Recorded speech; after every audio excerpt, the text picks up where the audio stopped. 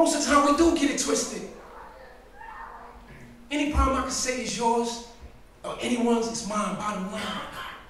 It was those arguments and sleepless nights that helped me refine my approach. I was resentful at first, but then I started taking notes. When I saw I was stuck on the fence, I stopped looking for what's wrong, and I found love's evidence. See, we don't have to agree all the time, baby. I don't always agree with myself. You know? But beyond the verbs, I know a hug can be felt when the words can't be heard, you know? It took a lot of nerve to move past those moments of resistance to these instances that we all know is true. The funny thing is, when I started doing it, you started doing it too. Or maybe you did it again and you was doing it all along. I don't know. I know my heart opened up when I stopped trying to prove you wrong. Start trying to prove God right.